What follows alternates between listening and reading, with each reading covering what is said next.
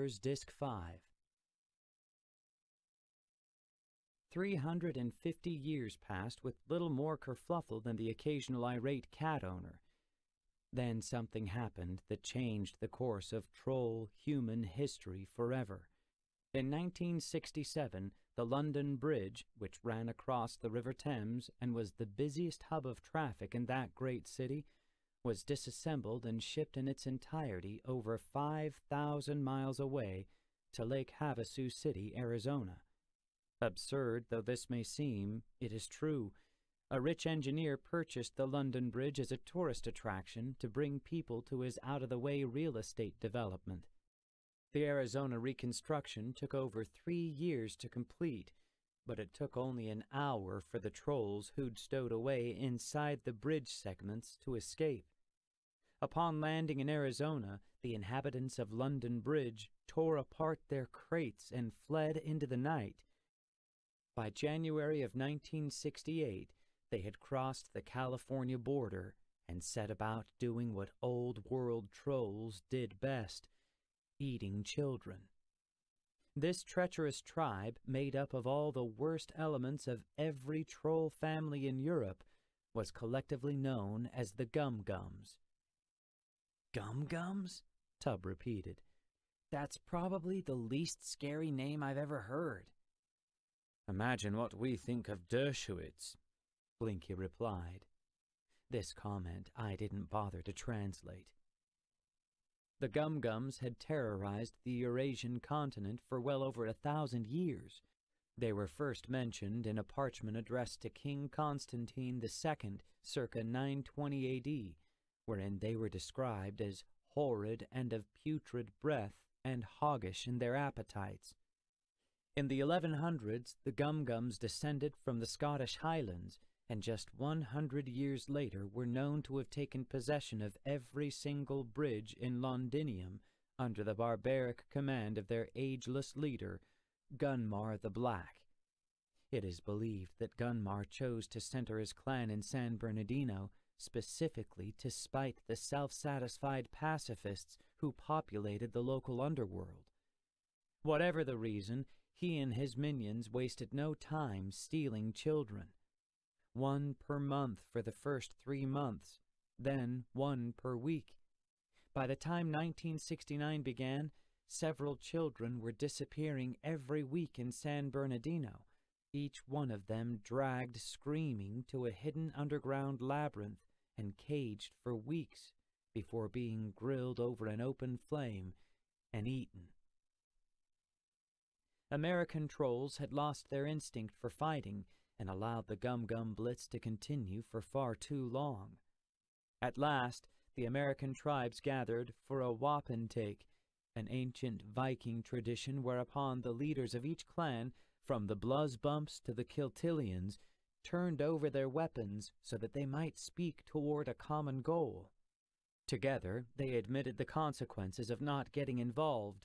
A new war between trolls and humans on the continent they'd worked so hard to keep neutral. Fortunately, they had strong numbers and a stronger leader. At the tender age of 75, she was yet a child, but already possessed of a strong will, an optimistic outlook, and an aptitude for adventure. Her name was Johanna M. Arg! What's the M stand for? I asked. Blinky replied.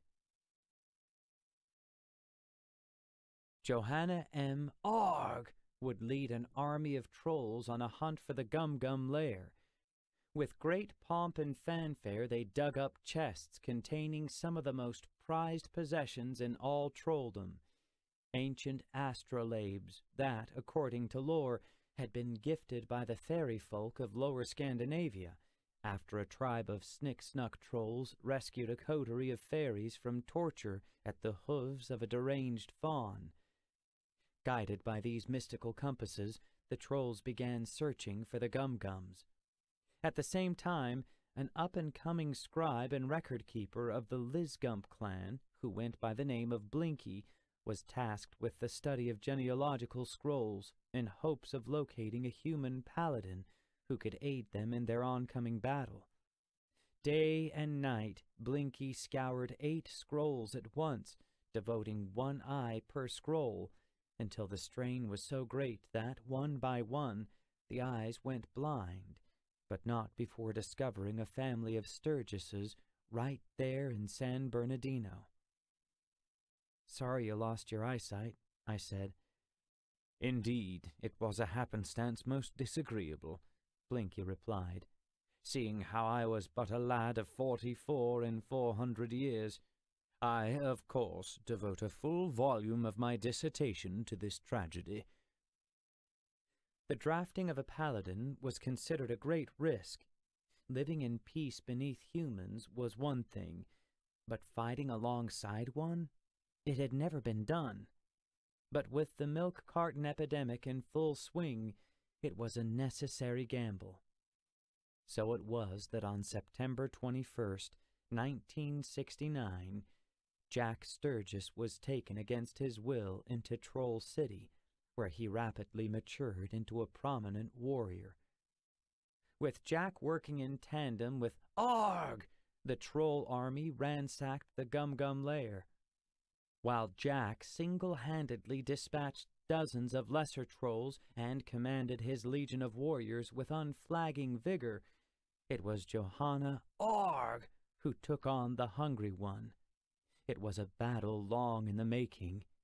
1100 years earlier, Gunmar had lost an arm to Ramara Arg, Johanna's grandmother, in a fantastic midnight skirmish along the Austria-Hungary border. Since that night, Gunmar had not only sworn his revenge, but had also begun to notch each kill on the makeshift wooden arm he'd rammed into his still bleeding stump. The first wave of the onslaught was bleak. Gunmar, a beast so indescribably awful that he cannot, at this particular moment, be described, toyed with Johanna Arg. It was only when Gunmar embedded a boulder in the hairy troll's cranium that the tide began to change. Instead of killing Johanna Arg, the injury seemed to squash whatever small amount of hesitation existed in her brain. She became an uncontrollable, rampaging beast who came at Gunmar in a tornado of teeth, claws, and fur. One of Gunmar's eyes, the Eye of Malevolence, was torn out in the fray. Soon Gunmar fell. His minions were killed or captured, and it was left to Jack, the human hero, to deliver the killing blow to the Hungry One. Exhausted of bloodshed, Jack instead banished Gunmar into isolation among the deepest of Earth's caves. Gunmar slunk away, swearing revenge upon Jack, Johanna Arg, and all of their offspring. These curses were difficult to understand, for Gunmar was chewing upon his tongue in rage. Every sound he released hissed like a serpent. Jack's mercy was a success in one sense. The remaining Gum-Gums swore to switch to a 4-legged diet and enlisted in several 11-step programs to keep them on the non-human eating wagon. Festivity reigned in the Troll Kingdom for months. As a sign of respect, trolls began referring to Johanna by her last name alone, and parent trolls would hold up their babies when Arg passed by, so that the young ones could touch the boulder still sticking out of the back of her skull. "That chunk of bedrock remains there to this day," Blinky said. "It is the reason for my friend's impaired speech."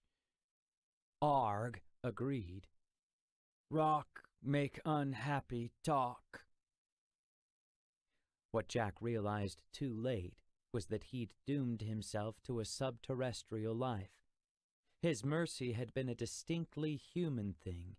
No troll would have hesitated to destroy Gunmar, and so he felt a responsibility to keep watch should Gunmar ever return.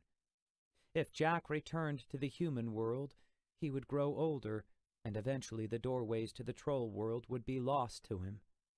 He would need to stay young to defend against Gunmar, and the only way to do that was to remain underground. Jack, forever 13, trained every day, every year, ever watchful, ever paranoid. He was the only one not surprised several months before when the eye of malevolence showed them Gunmar's slow trek back from the bowels of the earth. Jack had made speeches in Troll City, but nobody listened. The trolls there had become fat, complacent, consumed with their food and trinkets, and certain that nothing like the Gum-Gum War could happen again. So defensive efforts were up to Jack, Blinky, and Arg! As Gunmar's power grew, Jack decided with great regret that Jim would have to be tested for paladin potential. But Jack had figured on having months, even years, to properly train his nephew. Now, with the news of a bridge being reconstructed in the San Bernardino Historical Society Museum, those months and years had been shaved down to mere days. The Killaheed Bridge had been the ancestral home of Gunmar the Black in the far northern region of Scotland, known in Gaelic as a Gaeltacht. It is where he murdered every blood relative, erasing his surname in favor of the Black, and began the Gum-Gum cult with himself as the principal deity. The bridge was the nexus of his ancient power, and its shipment from across the ocean toward California must be what was powering his quick regeneration and drawing weak-minded trolls, a new army of Gum-Gums, back under his influence. For months, trolls had been infiltrating San Bernardino at night and creating havoc. Nothing so far as abduction, not yet, but Jack, Blinky, and Arg had been kept busy enough that they'd had little chance to search out Gunmar himself. It had been a gamble revealing themselves to Jim and, inadvertently, Tub. But in war, such wagers were necessary. This was the lot of the Trollhunters. Trollhunters. I couldn't help smiling a little. I liked the sound of it.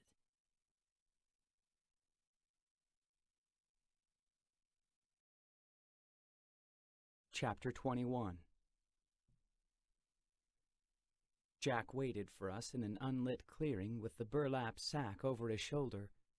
The clay wall before him was cracked to reveal patches of intricate tile mosaics and begrimed frescoes created by troll artists of yesteryear.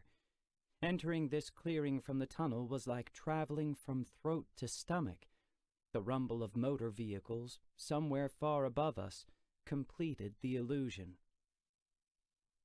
He seemed smaller inside that scrap metal armor than he had before, more the dimensions of an adolescent boy than an inscrutable devil. Surely he had heard our approach, yet he did not react. I was about to say something when I noticed a group of trolls off to the right. Tub and I skittered aside, but Blinky and Arg showed no alarm. In fact, in their strange faces, I saw pity. It was the same routine I'd seen in the red light district. These trolls stood in a trance before a leaning tower of flickering, half-busted TVs, their faces pressed to the sets, their long tongues lapping at the screens. "Do not stare," Blinky said. "It is a lamentable sight." "What's with you guys and TVs?" I asked. Blinky spoke in a hush. "Do not be quick to judge, small-brained one. There is no sun in the life of a troll, indeed, scarce little light at all. Is it any wonder that we cherish your televisions, that some of us even worship them like primitive man worshipped his sun gods, Ra, Helios, Apollo, Sol Invictus, Huitzilopochtli?" His tentacles rippled haughtily. "There is not a troll alive who possesses fewer than 2 sets. What shows do you guys like?" "What you would consider lacking in entertainment value, we prefer. Commercials, in fact, are prized among us for their accelerated pace and bright colorings. Nothing, though, satisfies like pure static. Should you find time to study this liquid weave, you will discover beauty, divinity. So many sifting layers, so many patterns of meaning, so many whispered secrets. Drool poured from the slack mouths of at least 2 of the mesmerized trolls. "So it's like a drug?" I asked. "It is precisely a drug. The calming effect is unlike anything else, and it is perfectly healthy in moderation. Today's troll experiences almost daily televisual contact. Nurses use them to ease the dementia of the elderly.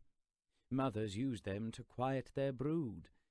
I myself once spent a period of years riveted by an extraordinary signal from a faraway place called the BBC. I like to think that it contributed to the melodious harmonics of my voice." "It did," I said. "Trust me." "But I am one of the fortunate. Like any drug taken in excess, it can ruin a mind.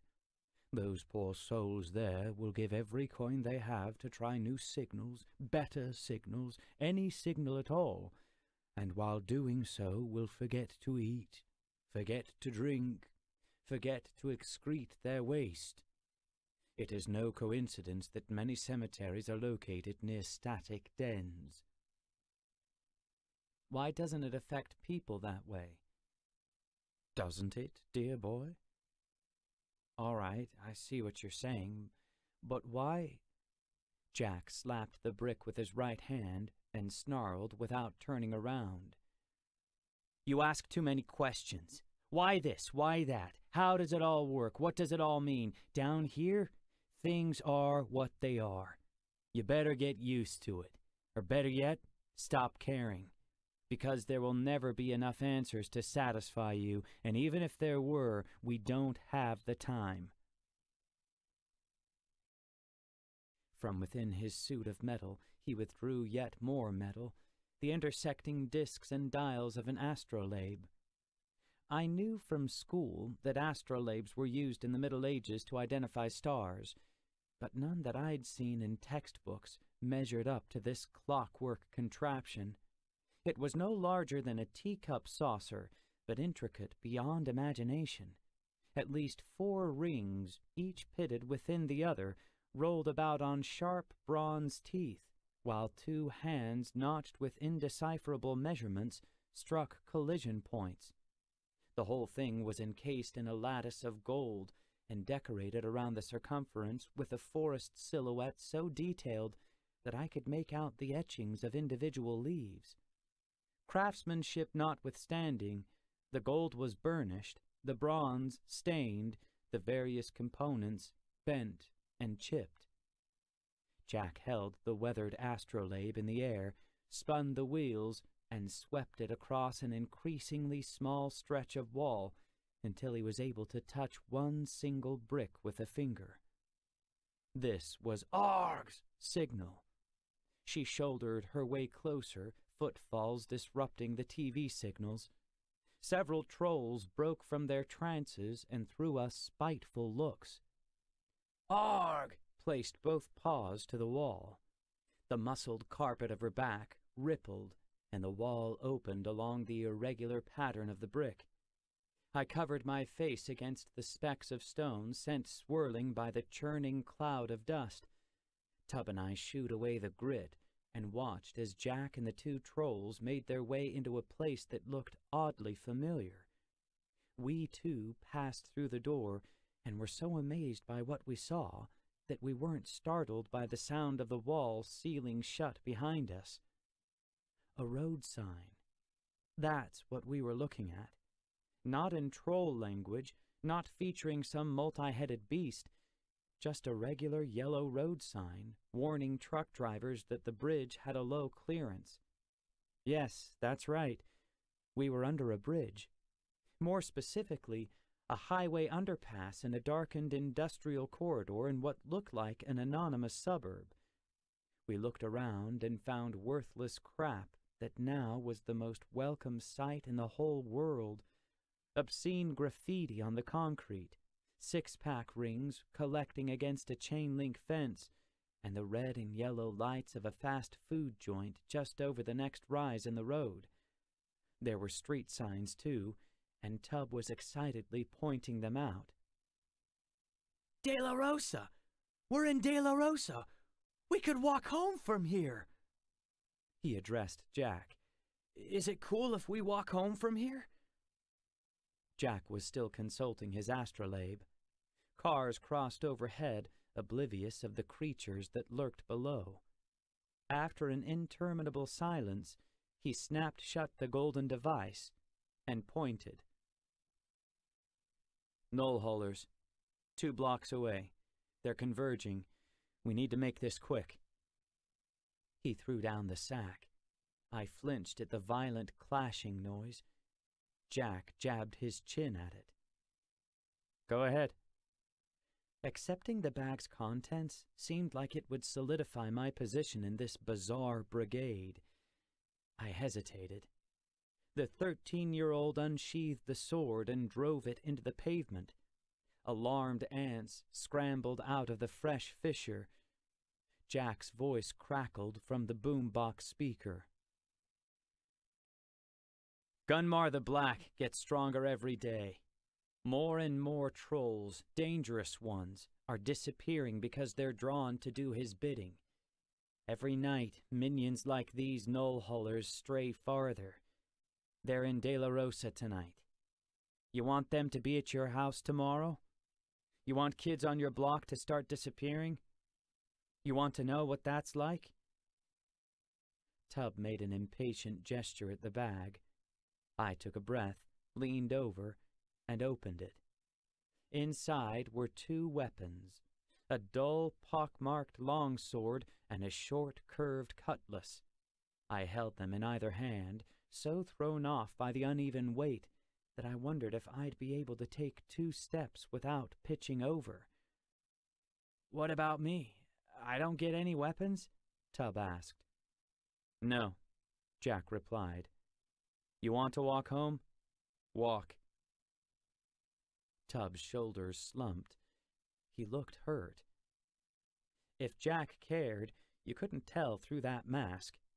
He pulled his sword from the cement and swirled it through the air with such speed that it seemed to become liquid mercury. It caught the yellow streetlights and drew upon the nighttime canvas like holiday sparklers. 3 rules, Jack said. Rule number 1, be afraid. "No problem," Tubb said. "We're going to nail that one." Being afraid means being aware. Think of the rabbit. The sword drew a simple sketch of a rabbit. It was so graceful and unexpected that I gasped. Then it was gone so quickly that I was left wondering if I had imagined it. The rabbit is nothing but vulnerable parts and good meat, throat, belly, thigh. Yet it is hard to catch. It watches and listens all of the time because it is afraid. Trolls smell fear and charge it. You can use this to your advantage. Again the sword swirled through the sky. This time the golden outline of a bull burned into my retinas long after it had dissipated from the air. Just like a toreador in a bullfight.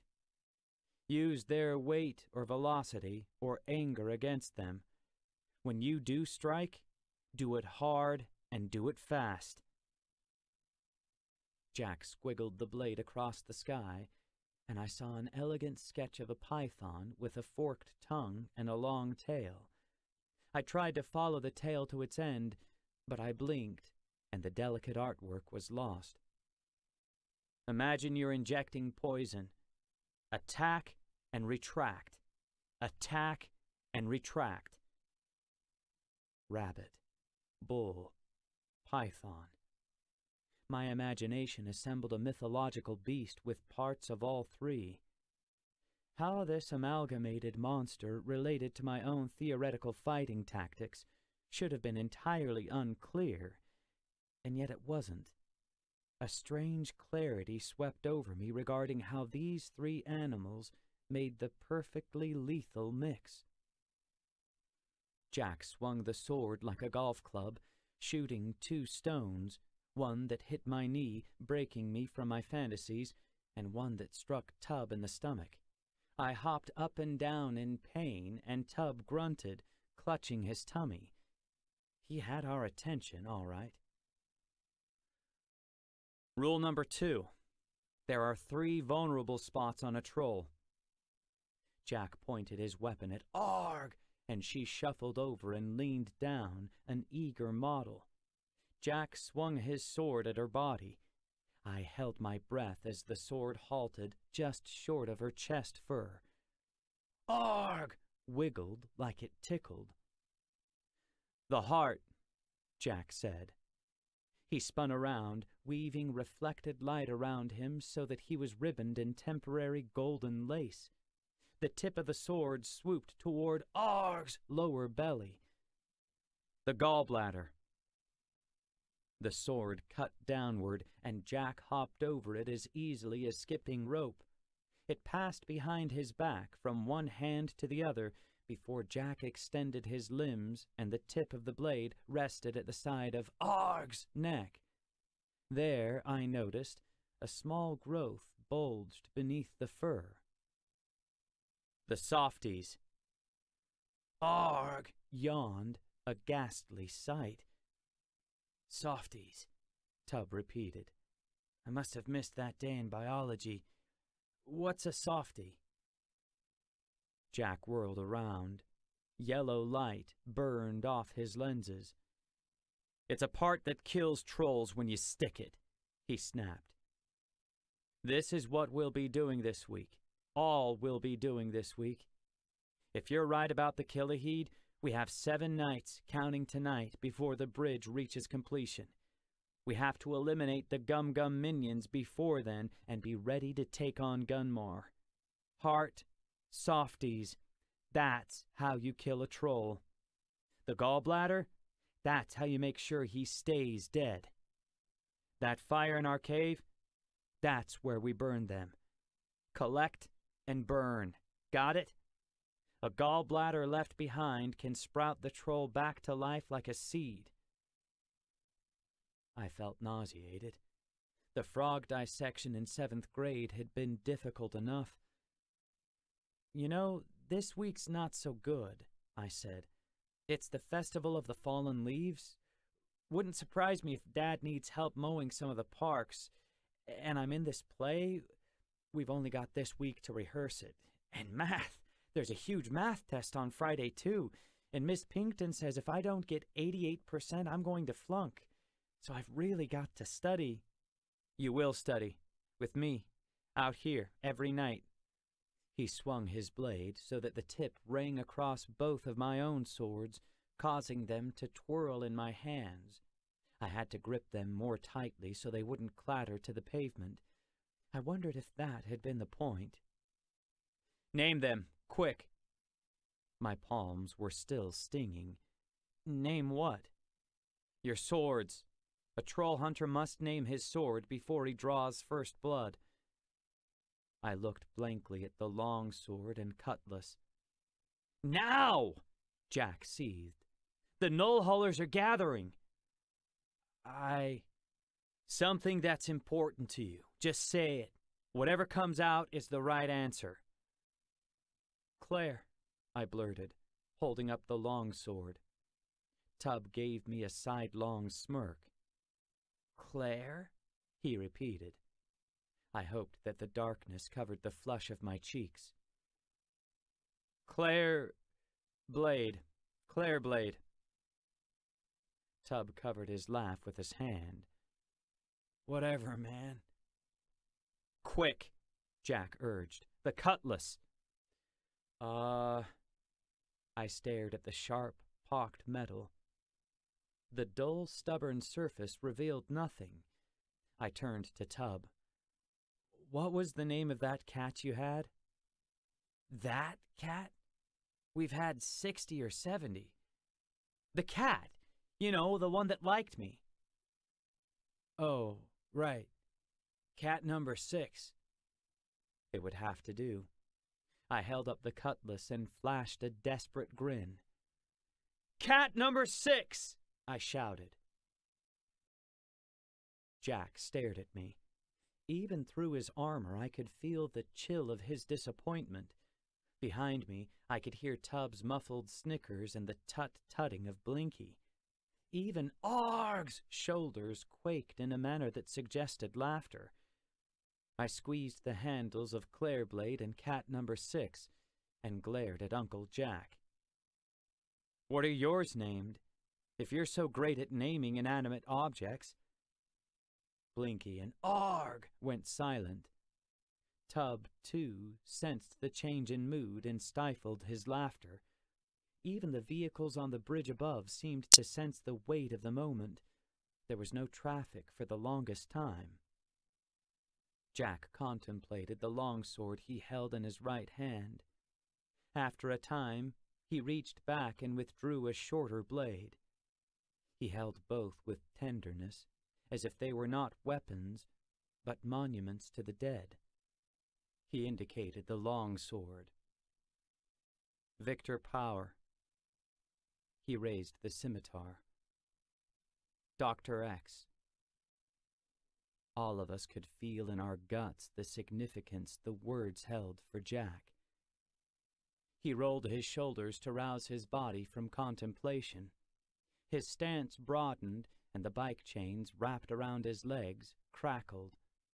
He lifted both swords, one high and one low, in a threatening attack formation. The die-cast trucks on his chest spun their wheels, and the notebook spirals around his biceps clicked like barbed wire. "Pay attention," he said. "This is going to be fast." He wasn't kidding. Over the next 10 minutes, he swung, thrust, parried, feinted, and jabbed with dazzling agility and coordination, Dr. X barely finishing one breathtaking stroke before Victor Power blurred by with the speed of the next. The lessons were furious. Attack formations, defense positions, footwork for advance and retreat, techniques for battling those taller than you as well as those far smaller, jarring changes in tempo to bewilder your foe, the combination of both blades to redirect an onslaught, fighting one-on-one as well as taking on an entire group, the calculations of speed versus brute strength that determined a one-handed versus two-handed grip. Each technique, drawn from Renaissance and medieval schools of combat, had a name, and he barked them out. Boar's tooth, botta secreta, double round, durchführen, false edge, imbrocata, kissing the button, on the pass, scandialio, volte. Then he added a few techniques from the Jack Sturgis school. Showier moves with names more befitting a 13-year-old boy. The drunken chicken, blotty blotty blah, the blue jean surprise, idiot gets a faceful, and his magnum opus, fling the poop. Right away, it was clear that I was expected to memorize this menu of mayhem. The reason I can repeat them to you in alphabetical order is because I did. I didn't mean to. If I couldn't memorize the banal bits of information hurled at me by Miss Pinkton, and if I couldn't muster the minimal athletic ability demanded by Coach Lawrence, how was I expected to combine the two, and do so under the duress of a swashbuckling back from the dead uncle, 2 hideous trolls, and the promise of hunting down something called a null-huller? Yet I felt the information file into never-before-used compartments of my brain, as if the cerebral space had been waiting all this time, absorbent and hungry, for the right kind of facts to fill it. "Arg!" sniffed the air. Her orange eyes blazed, and she drove the points of her horns into the underside of the bridge. Crumbles of cement colored a patch of her hair gray. Jack understood and reached for the astrolabe. But Arg was already loping away from the bridge, nose lifted, drool hanging down in 8-foot strands. Jack made a hand motion to Blinky. Instantly, tentacles curled around my and Tubbs' shoulders. Courage can ebb when the moment of confrontation is nigh, but worry not, diminutive pixies. Fate would not allow a troll of my character to be struck down upon such an undistinguished field of battle, not before my greatest wish is fulfilled. I speak, of course, of my unfinished historical dissertation. That wasn't enough to put me at ease. I pointed at Arg. What's her greatest wish? I asked. Better dental hygiene, Blinky answered, without hesitation. Arg! Crooked, crud-covered teeth and all, was quickly leaving us behind. We exited the velvet darkness of the bridge and entered the menacing coolness of an autumn evening. Arg! Avoided streetlights by adopting a low four-legged trot and keeping beneath an overhang of trees alongside the road. I was the last to pass Jack, who was sheathing his swords, waiting to bring up the rear. His gloved hand shot out and nabbed my arm. Don't be nervous. His voice was a low rasp. You'll love it. It didn't sound like a promise, more like a curse.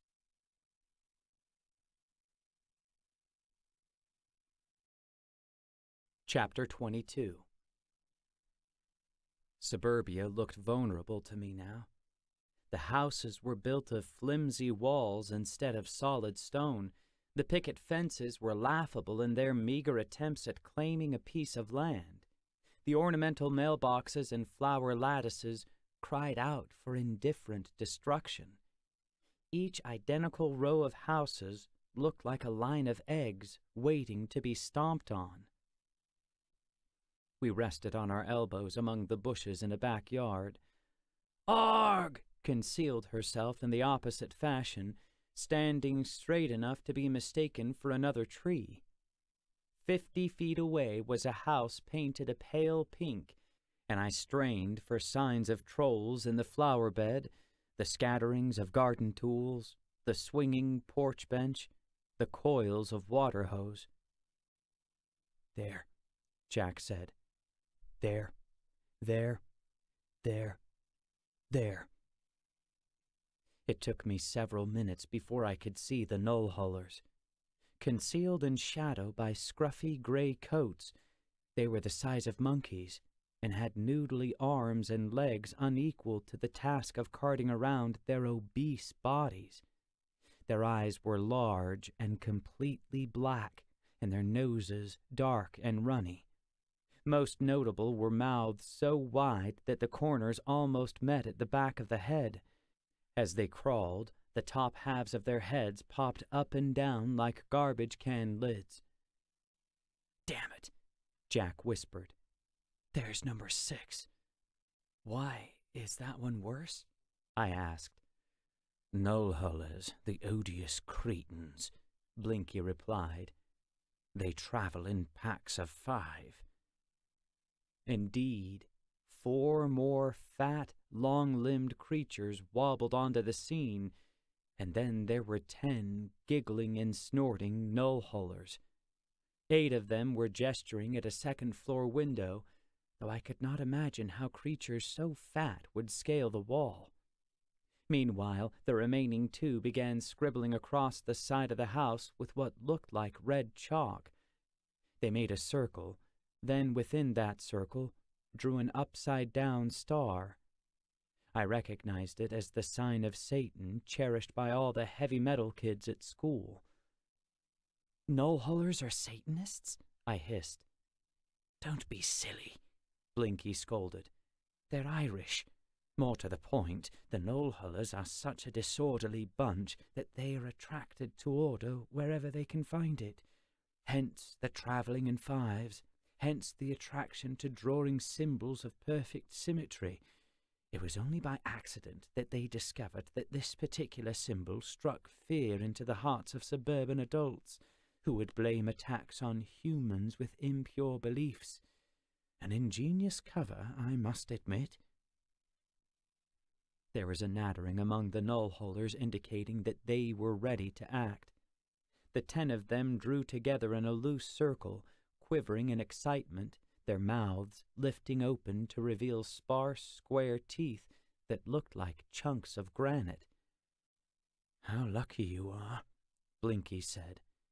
"You are about to witness possibly the most vile ritual in all of trolldom." The null-hullers' squat bodies began to hitch and jiggle. Thick drool poured from their agape mouths, followed by a brown lard. A symphony of choking sounds emitted from their bodies as a plump, translucent sack began to emerge from each gaping throat. The sacks were nearly the size of a null-huller itself and crammed with soft objects of different shapes and colors. They squirted out of the null-hullers' mouths and landed upon the grass with moist splats, where they palpitated and shivered. "We're spending Saturday night watching trolls barf," Tubbs said. "Good times, Jim. Legendary times." "The null-hullers are nothing if not cunning," Blinky said with a measure of respect. "Knowing that their weight prevents swift movement, they eject their organs for a short time, all but their hearts, making them among the most nimble of all trolls. Now, as light and empty as pillowcases, the null-hullers scrambled up the side of the house with the dexterity of squirrels. Beside me, Jack reached into the bramble of bike chains around his thighs and withdrew 3 corroded old horseshoes. He handed one to Blinky and one to Arg. "I'll schmoof the parents," he said. "If there are siblings, grandparents, anything like that, use the horseshoes." "Horseshoes," I repeated, trying to keep up. "Why horseshoes?" "Didn't we mention?" Blinky asked. "Ye gods, there is so much ground to cover. Null-hullers are changelings. They are here to replace a human baby with one of their wretched own. It's an abominable practice. If left undetected, a troll changeling can grow to full adulthood under its human skin, terrorizing the world with ruinous behavior. A good deal of your world's top CEOs and politicians are null-hullers, I'm sorry to say. Thus we must test the family members for trollhood. The quickest way is by pressing a horseshoe to the forehead.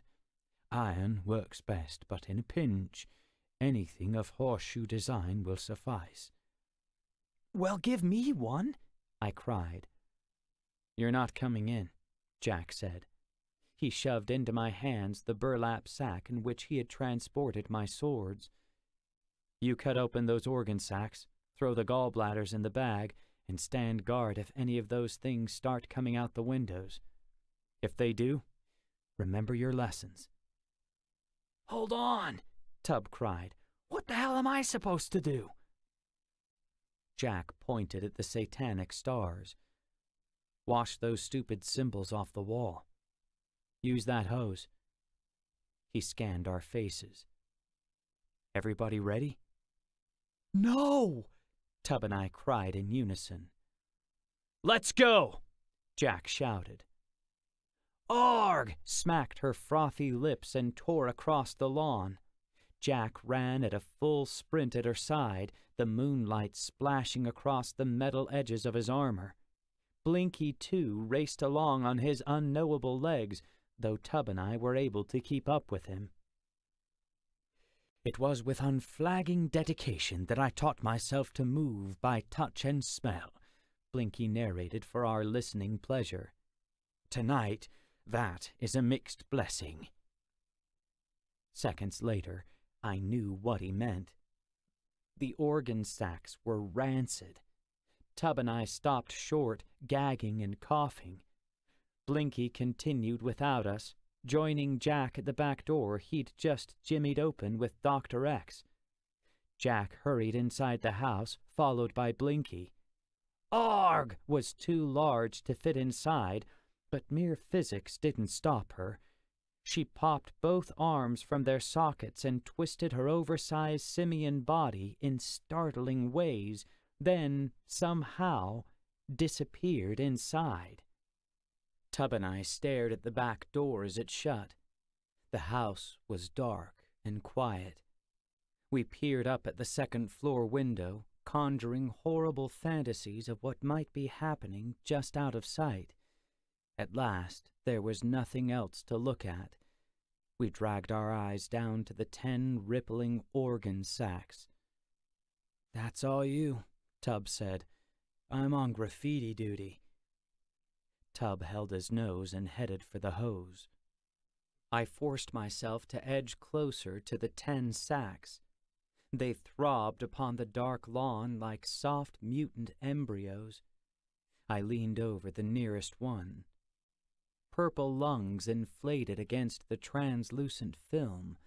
A slimy stomach surged against it like a red, blobby wave.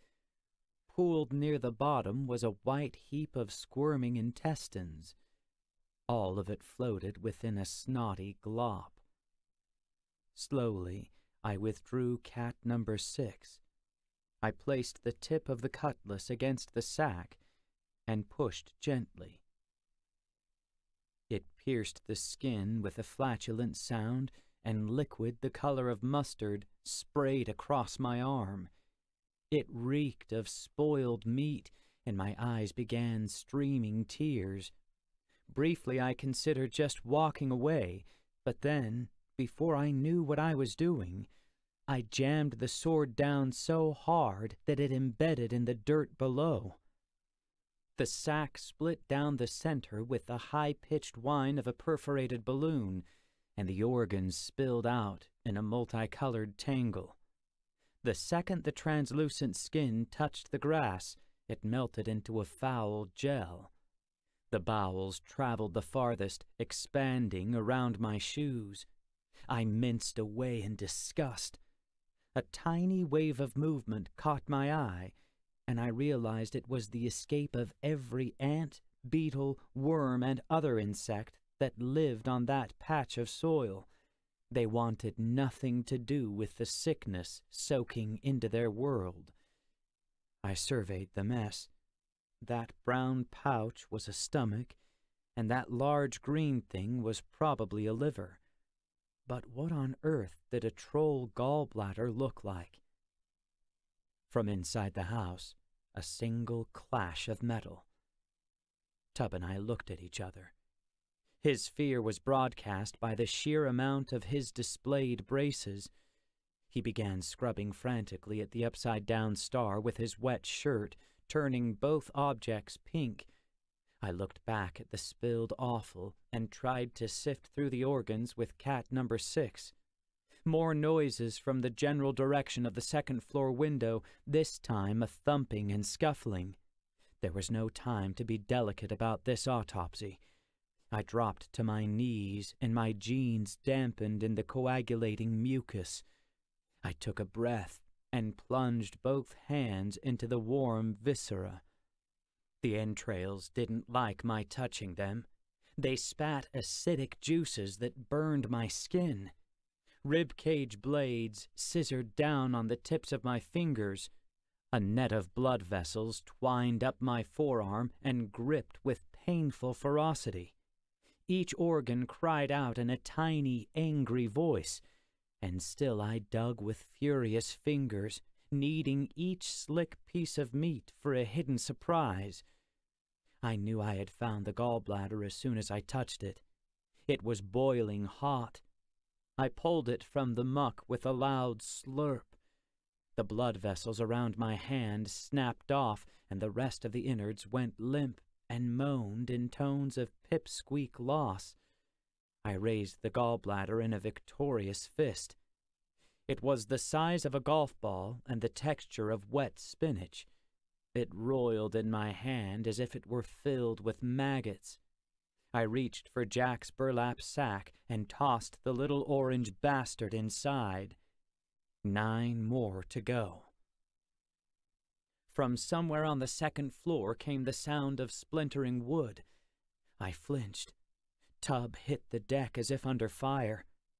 A baby began crying from the upstairs window, and I expected to see the parents' bedroom lights turn on before I remembered that everyone else in the house had been schmoofed. Victory here was up to the Trollhunters. With a battle cry more falsetto than intended, I exchanged cat number 6 for Claire Blade and cut through the next sack. In seconds I had the gallbladder. Seconds later it was in Jack's bag. I hacked and scattered and splattered and grabbed 3 gallbladders, 4, 5, 6, 7, 8. Specks of guts sprayed against the house, and I shouted for Tub to wipe those off too. From the second-floor window came an agitated bat wing flapping, the loose flesh of the null-hullers being disrupted from whatever they were doing to the baby. I sliced open the 9th sack with a swordsmanship that was darn near admirable. The gallbladder, as if surrendering, hopped right to the top of the gore, and I snatched it. Chaos erupted. The Trollhunters had breached the nursery. Lights turned on, and the battle began to rage. I heard the panting of Jack, the growling of "Arg!" the sanctimonious snorts of Blinky. The null-hullers made no other sound than the laundry line snapping of their skin. After all, their throats had been left down with me on the lawn. Some instinct, the same one with which I had memorized Jack's fighting techniques, told me that we were losing. There was a lack of finality to Jack's sword strikes, and too many surprised yips coming from "Arg!" The null-hullers grew louder as they flapped their skin in unison, but it was the absence of one noise that disturbed me most. The baby had stopped crying. I dropped the sack of gallbladders and hurtled toward the back door. "Are you nuts?" Tub shouted. I gave cat number 6 a backhand toss, and it impaled itself in the grass at Tub's feet. "Use that if any come out!" I yelled. "What? Paint, Jim! I'm only authorized to scrub paint!" Even at my speed, the darkened rooms of the house gave off a mausoleum chill. The humming refrigerator, the empty easy chairs, and the random pattern of the scattered remote controls all took on deadly significance. These would be artifacts of the dead if I didn't hurry. I found the stairs, took the steps by 3s, and was at the nursery in seconds, bashing through the doorway with Claire Blade gripped in both hands. The walls were painted a sunny yellow with a motif of pink panda bears. This detail I noticed despite the fact that I could see very little wall. Half of the room was matted black fur. Arg! Looking larger for being confined to such limited space. It had not occurred to me that, in the human world, her size could be a disadvantage, but that was the case. The cramped quarters slowed her down as the null-hullers nipped at her like angry dogs. Jack and Blinky were having better luck. I counted 5 dead null-hullers lying tattered on the floor like ripped rugs. The others waged active war, claws xylophoning across Jack's pinwheeling swords. Even with his face concealed behind a mask, I recognized the thrilled expenditure of energy unique to 13-year-olds. For the briefest of moments, I saw a glimpse of the kid Jack could have been, if only he'd been gifted a life of snagging fly balls on the diamond instead of hacking at unspeakable hell spawn. With the flat side of his blade, Jack knocked a null-huller across the floor. Instantly, one of Blinky's tentacles lashed out, squeezing the troll with enough force to tear right through the skin. Death was instant and bloodless. 6 dead, 4 more to go. Even without throats, The remaining Nullhullers could speak in a breathless wheeze, and with the medallion still around my neck, I could understand them. These were not conversations.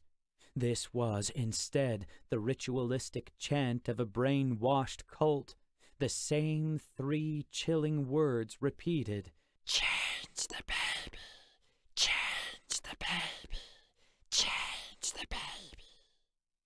The crib had been pushed away from the window so that it acted as a barrier to shield the Nullhuller duo hiding behind it. The crib itself was empty. These 2 trolls had the baby. I pressed myself flat against a wall and began skirting the room's perimeter, booting aside candy-colored toys. So far, I was going unnoticed. I reached the edge of the crib and leaned over to have a look. One of the Nullhullers had wrapped its empty skin completely around the baby. A pale nectar secreting from the troll's pores had covered the infant from head to foot. Before I could close my astonished mouth, the baby slid out of the ooze and landed supine and sleepy on the floor. But the nectar itself was stiffening, and I realized that the troll had essentially made a plaster cast of the baby. I leaned even farther over the revolting display and saw the baby-shaped space inside the hard nectar begin to weave with veins and nerves that started to grow organ clusters like hanging grapes. Already soft pink marrow was being fortified with white bone and covered with a pale, elastic skin. They were forging their own fake baby to leave behind. The second of the Nullhullers reached out with its spindly arms, took the real baby by her feet, and began to lower her into its open mouth. There were no organs left inside, which meant the troll intended to use its empty torso as a bag in which to carry the baby home. I booted the crib aside and drove Clairblade through the second troll's softies, all the way out the other side. It uttered a death caw and dropped the baby. On instinct, I let Clairblade clatter to the floor and dove to catch the child. She landed in my hands, smacking her lips through the daubs of secretion still covering her body. I held the baby to my chest, relieved not only to have saved her, but also thrilled to have killed a troll. Jack had been right. I did love it. The Nullhuller that had made the plaster cast flattened itself against the wall. I swiped Clairblade from the floor and swung it. The troll was too fast. It hopped, using the blade as a stair-step, and bounded over the edge of the crib. The sword continued its movement and cut the changeling baby in half. It was the grisliest thing I'd ever seen. Feelers of skin tried in vain to cover the exposed innards. The chest cavity's organs, half human and half troll, clung to each other like blind kittens fresh from their amniotic sacs. Only the changeling baby's top jaw had been completed, and it gummed helplessly upon the air. The eyes, though, were pure troll. Blinkless black orbs glowering at me in condemnation. The half-formed human skull exposed the troll brain hiding beneath, a glossy green thing nippled with twitching nodules. I was crying when I killed it. It was an abomination. The job had to be done. But the changeling had already mastered a baby's voice, and it sobbed as I hacked it into smaller and smaller pieces while holding the real baby in my other arm. By the end of it, my entire body was shaking so badly that Clairblade fell from my grip. The crib was thrown aside. Jack was in my face. I saw my numb, blood-spattered reflection in his goggles. He sheathed his sword and wrenched out his horseshoe, bringing it to the baby's face. "She's not," I said. "Shut up," he said. He took a shuddering breath. I saw his fist tighten around his scimitar. Then he pressed the horseshoe against the infant's forehead. The baby scrunched up her face in annoyance. Jack sighed in relief and stuck the horseshoe back into his armor, then grabbed me by the front of the shirt. "Where's the last one?" he demanded.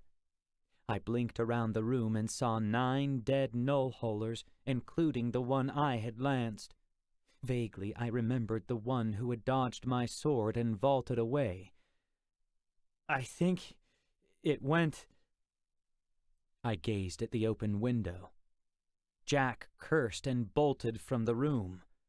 "Arg!" spat hot foam and bounded after him, angling her massive shoulders to fit through the door. Still, the tips of her horns drew squiggles through the sunny yellow paint. I felt a tugging in my arms and found 2 of Blinky's tentacles taking the baby. He did it with such gentle assurance that I did not object. 2 other tentacles joined to shift the baby this way and that, so that a 5th tentacle could daintily wipe the troll secretions from her body with a towel. The infant giggled and grabbed her feet with her chubby hands. I retrieved Clairblade and began backing from the nursery, astounded by the sight of a dozen other tentacles at work, pushing the crib back into place, gathering the scattered toys into a semblance of order, righting fallen lamps, reinserting pictures that had popped from their frames, and who knew what else. I'd have thought we'd never been there, if not for the terrible feeling that I'd failed.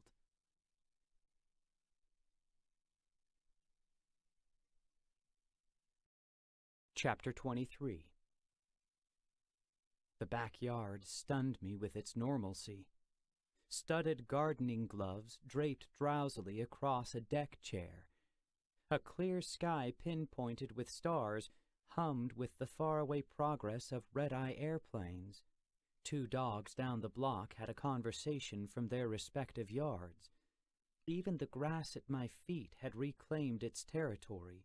The piles of innards had dissolved, leaving 10 patches of moisture no more threatening than dew. The actors populating this easygoing stage looked as though they had wandered into the wrong play. Arg! Stood at the far edge of the lawn, her giant horned head swinging back and forth as she searched for the escaped null-holer. Streetlights glinted from Jack's twin scabbards as his upper body expanded and contracted with infuriated breaths. Even Tub looked out of place. A regular kid, sure, but with orange hair frizzed into a clown wig and a shirt slopped to his chest with pink paint. He gave me a helpless look. "It happened so fast," he said. "It's okay," I said. "It was just one." "You know nothing," Jack snarled. "Uncle Jack," I thought the formal title might help. "We killed 9 of them." "The bag of gallbladders? Did you forget that? We killed 0. A sinking feeling overtook me. I looked to Tub, who shrugged. "It flew down here, gobbled its own guts, and took the bag. What was I supposed to do?" "This is not your friend's responsibility," Jack snapped. "He is not a troll hunter." "It was just one," I pleaded. "That just one will go to Gunmar. It will tell him about us. About you." "Look, I'm sorry. I told you to stay out here. Why couldn't you listen?" "But I thought you guys needed—" Jack ripped the mask from his face and whirled around. "Who asked you to think? Don't think, listen! What, you believe it's just your precious little life at stake here? You're going to fail your math test? Screw up your stupid play? There could be another war. Dozens, hundreds, more than you'd believe could lose their lives. Trolls you might think are worth the dog crap on your shoe, but who just happen to be my friends. Humans, too. People you know. Does that make it worse? We have a week, Jim. 1 week. The ground shook. The three of us turned to see that Arg had fallen to her knees. Jack took off across the lawn. I followed, but tripped on my own feet. Tub was there, though, to catch me by the bloody shoulder. Groaning in disgust, he placed cat number 6 in my hand so he could wipe the troll goo onto his jeans. We quickly came upon Jack, standing alongside his bowed friend. He had, for some reason, drawn both swords. Arg's posture was racked. Her mighty back hiccuped with pain, and her neck was so weak that her great horns weighed down her head. I took a step closer, hoping to comfort. Jack halted me with the tip of Dr. X. "No closer." I'd made a few mistakes, but that hardly warranted an outright threat with a weapon. I was preparing to voice my grudge when I noticed a cardboard box discarded in the mown grass. Instantly I understood, and my aching shoulders slumped farther. I began circling at a safe distance, Tub fighting me for every step. The eye of malevolence was fastened to Arg's face. The writhing stems had twined their way into the troll's orifices, streaming down her throat in red plaits, corkscrewing up both nostrils and sliding beneath each eyelid. Pulling ever tighter at Arg's brain, the eye had flattened into a gelatinous oval that bubbled like pancake batter. Arg's spine curled with agony beneath her lathered pelt. "Get it off," I told Jack. "It's killing her." Jack's muscles tensed, but he made no such move. I clashed cat number 6 against Clairblade. Jack flinched just a little. "I'll do it!" I shouted. "Move!" The tree trunk legs pistoned, and Arg sprung to her feet, paws curled upward as if holding 2 planets, head thrown back. Where I expected a howl, came instead multi-octave laughter, cacophonous as a herd of trumpeting elephants. The curled horns struck a tree branch, and it exploded into a hail of wood chips. Jack kept his swords ready as the spray dinged off his metal armor. Arg swooped her head toward Tub and me. The eye of malevolence convulsed in delight, and the green-orange iris opened in a toothed yawn.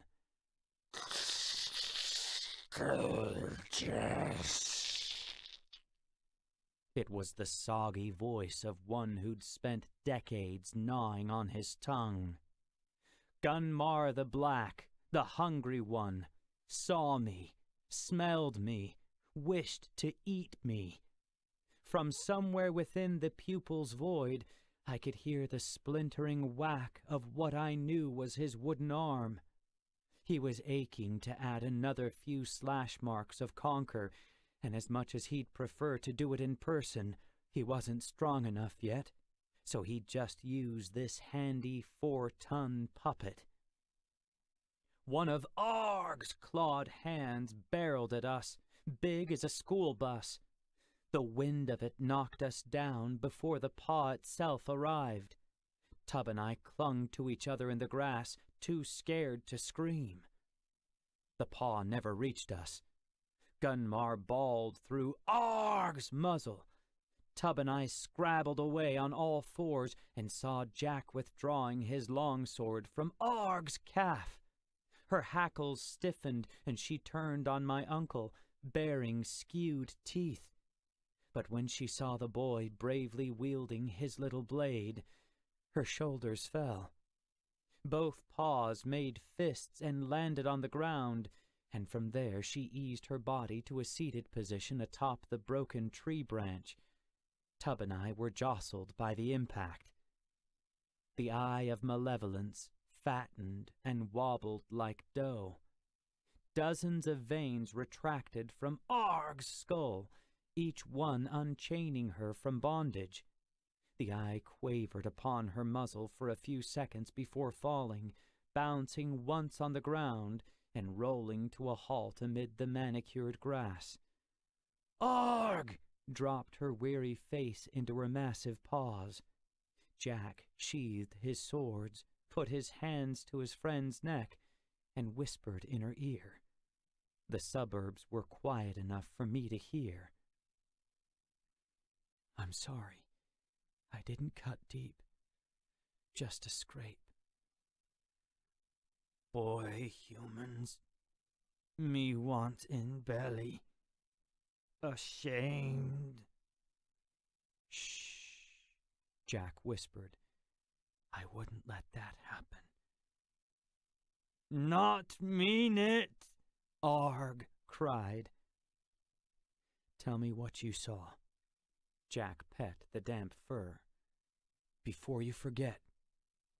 No holler go to Gunmar. Gunmar send more.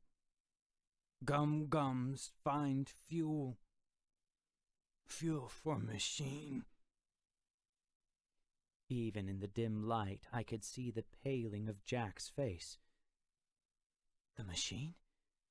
We destroyed the machine. I was there. I saw it.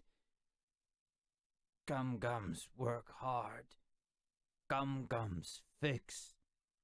Boy, humans right. Killahede make strong. Much sad is Arg. From my seat in the grass, I forced out a question. What's the machine? Jack's expression of dread unnerved me. He shrugged away my query. Nothing, don't worry about it.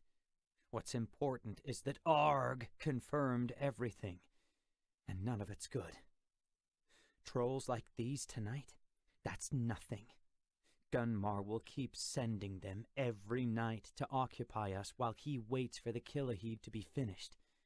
It's a perfect plan, and we have to deal with it. If these gums are out gathering fuel for the machine...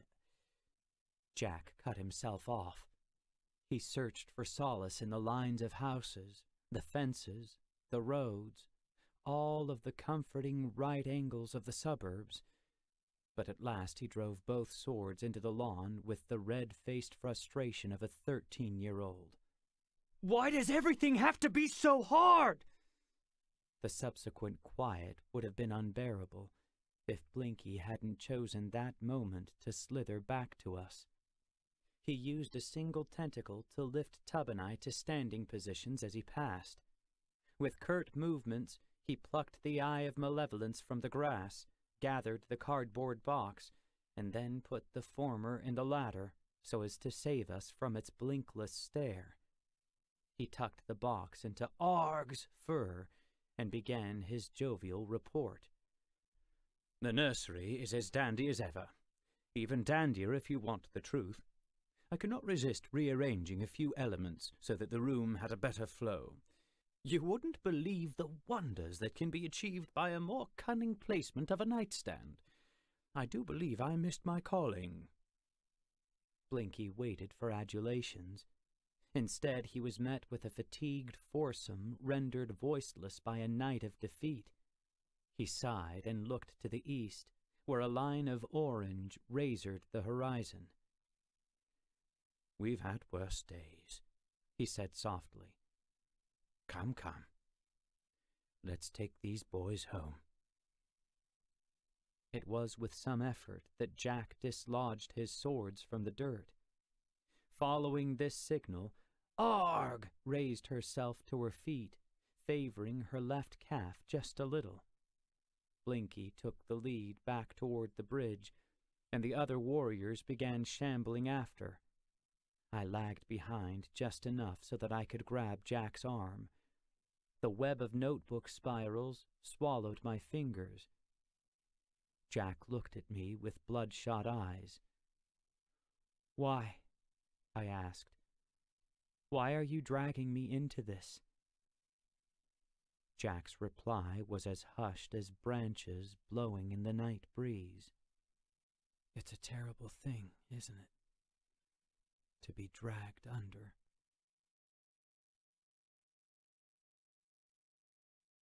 This ends Disc 5. Tonight are people that love your presence, God. Here tonight are those that have said, we'd rather have Jesus than anything else.